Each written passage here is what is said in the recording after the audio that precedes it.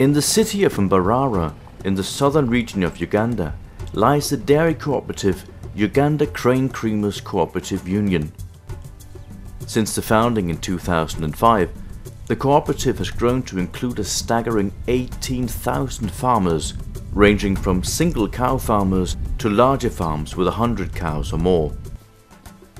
Joining forces in a cooperative has been a huge advantage for the farmers that now fetch 75% more for their milk than they did before.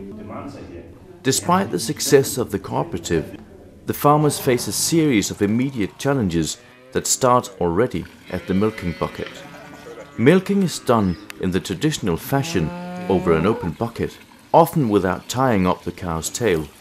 Dirt and dust is impossible to keep out, and the milk is often contaminated at a very early stage. The milk is then transferred into another container and taken to one of UCCCU's 102 collection centers, where it's filtered and tested. Most deliveries are made by bicycle, and the heat and the time spent taking the milk to the collection centers is not exactly doing the fresh milk any good. Sometimes farmers lose a lot of milk because when it is taken to the processors, they reject the milk that is contaminated, that is not good quality. So it's a big challenge. Once the farmers get a good price and they see that if they could produce good milk, then they are going to gain. In order to keep the milk clean and fresh, the farmers need access to a portable milking system that doesn't allow for dirt and dust to get mixed up with the milk on its way from the cow's udder to the collection center. This, along with the cooling system based on a sustainable energy solution, would boost the farmers' income potential. At the Royal Danish Embassy in Kampala, Danida business partner Warwick Thompson has been following the dairy corporation since its beginning and sees a lot of potential. UCCU is a fairly good-sized cooperative, still reasonably immature. Unfortunately, so far the market hasn't paid much of a premium for quality milk, although we see that changing in the future as the East African dairy markets become more competitive and consumers become more aware of standards. They also have a problem that many of them are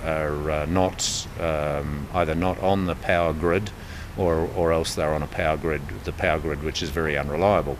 So they have quite specific energy problems which might be able to be addressed with some innovative solutions for cooling.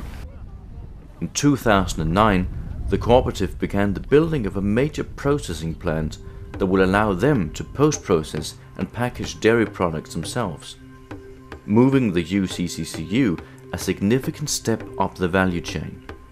At the moment, UCCCU is selling all its produce to the only company in Uganda that has the capability to package and post-process dairy products. When the building process started, the private company facing the competition started paying the cooperative even less for their milk than they did before. But the plant will be finished, and the competition will benefit both the members of the cooperative as well as independent farmers. We have seen it work in most areas. Denmark, Kenya, cooperatives, they still give better price than private companies and cause competition.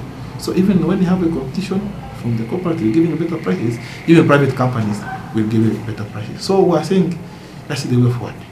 Access to Innovation and the Uganda Grain Creamers Cooperative Union are looking for researchers and companies that are interested in being part of boosting the business potential of the cooperative. The farmers in UCCCU need a portable milking system that allows the milk to travel in a closed system from the cow's udder into the container that's used to take the milk to the collection center.